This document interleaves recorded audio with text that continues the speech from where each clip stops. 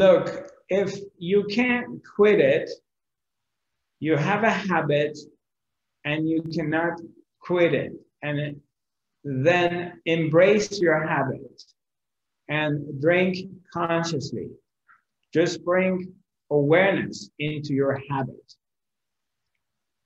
So the worst thing you can do is you drink, and then the next day you beat yourself up, because that's the nature of the mind. I will come and say, you stupid, you're idiot, you're still drinking, and you're judging yourself. I would say, embrace what you do and be aware. You are aware that you're drinking, so when you're drinking, remind yourself that you're consciously drinking, and you're aware that the next day you can feel like shit.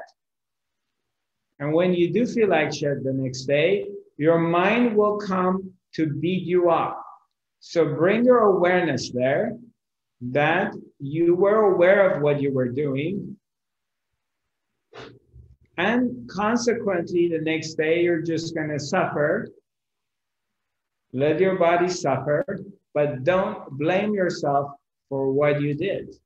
Don't allow your mind to go to this place of beating you up. Simply be aware of the mind, because it's going to come and blame you. So bring this awareness into your drinking habit, or smoking, or whether you're addicted to sugar, or whatever is your story, or you like to drink cough medicine, or whatever, or you're taking pills. I don't know, whatever you do. I never tell people what to do or what not to do. But what I share is simply bring awareness to it. And once you bring awareness to it, a phenomena takes place. Because now you're no longer drinking or smoking like a robot. Now there's awareness there. And you are total with what you're doing. You're 100% one with what you're doing, even though that habit is damaging your body. But you have awareness of it, and there's no mind boggling. So make that shift. And in making that shift, what happens is you're allowing for the space to open up, because you're no longer in this contracted place of beating yourself up.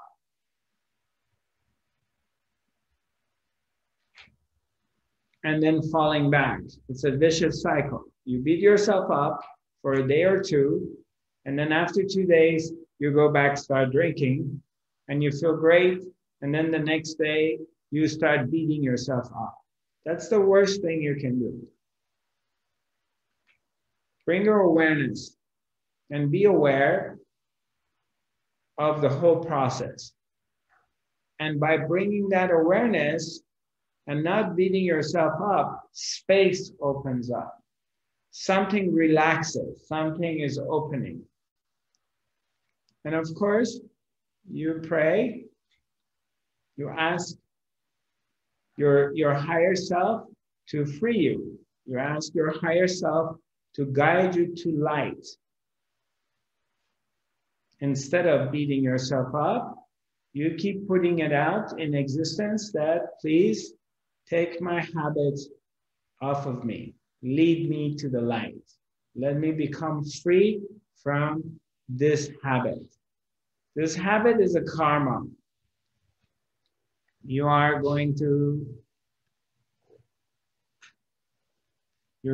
this karmic process, and it needs to clear itself.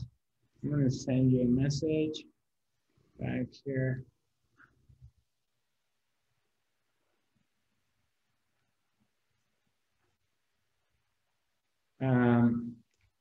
Nicola.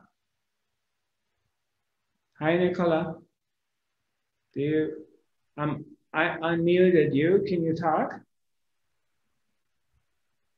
No? Okay. So I did answer your question.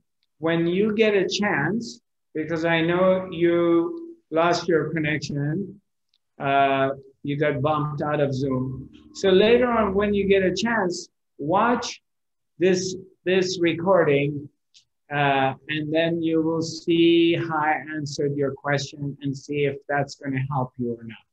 Okay? Okay.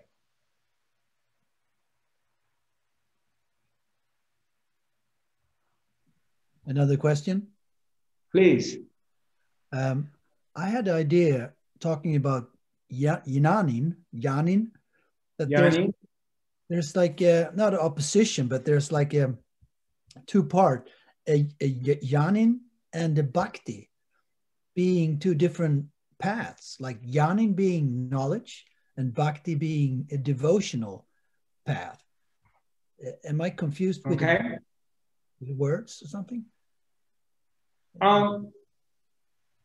Right. The Jnani was the definition of the the part you're confusing is these are not paths. Bhakti is a path of devotion, like arriving through devotion to the divine self. The other part of that is the path of inquiry, by questioning and inquiry, who am I? So one is worship, or doing a lot of chantings and dancing and losing yourself in the oneness. And the other one is questioning it. What Jnani is, we're talking about the master, not the path of the master. Jnani is the one, the Sadguru, the awakened one. So is there a word for that inquiry, that kind of way of, diving deep in? Yeah, it's what Ramana Maharshi, Papaji, Nisargadatta, Maharaj, or Ramesh Balsekar, this is the Advaita Vedanta teaching. The Advaita Vedanta is the path of inquiry, self-inquiry. So it's a different school of way of getting to self-realization.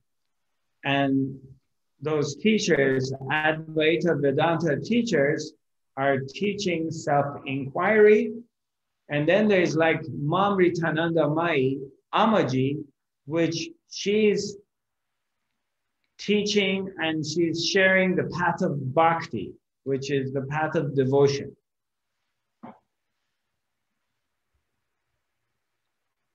So they have a lot of bhajans, they have a lot of kirtans. There's a lot of gatherings that people come together and they're singing devotional songs. And they do a lot of prayer and they lose themselves in divine oneness. So that's one school of, there are different ways to get to the top of the mountain. So I was never attracted to that. My attraction was to Advaita Vedanta, which was the path of inquiry, self-inquiry, and silence. Hello? Yeah, it's Nicola here. I put the question earlier about alcohol, but I hadn't figured out how to unmute. I had to change the settings on my phone. No problem. Great. Can you, Nicola, can you speak a little bit louder? Louder? I think most people accuse me of speaking too loud. That's funny. Yeah, okay. I can.